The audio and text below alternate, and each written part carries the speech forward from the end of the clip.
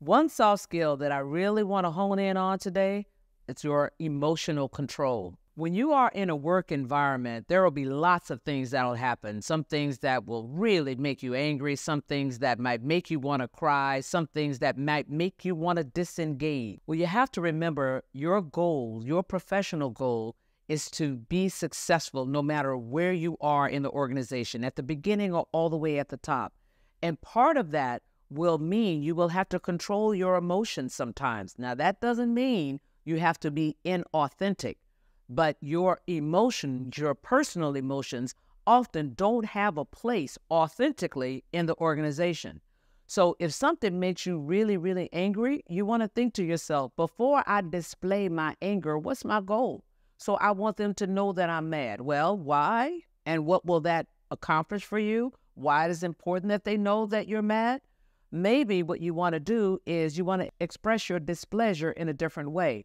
Wow, that really does not make me very happy. Let's think about what we might do to correct that, or how did we get into that situation?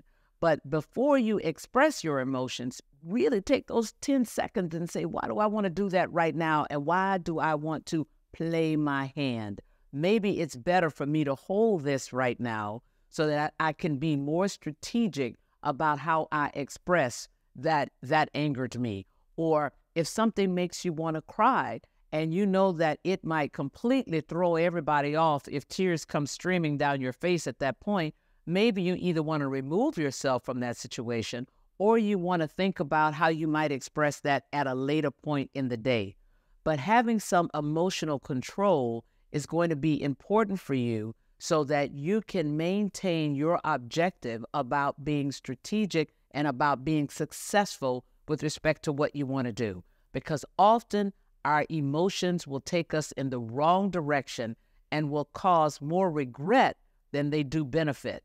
So you never want to expose yourself to something that you have to clean up after the fact. Having emotional control and being able to express your emotions in the right time frame, at the right place, because they are useful in some situations, is something that's going to be important. So until you can figure out when you need to do that, hold them, express them someplace else so that you can move on with respect to accomplishing your objectives.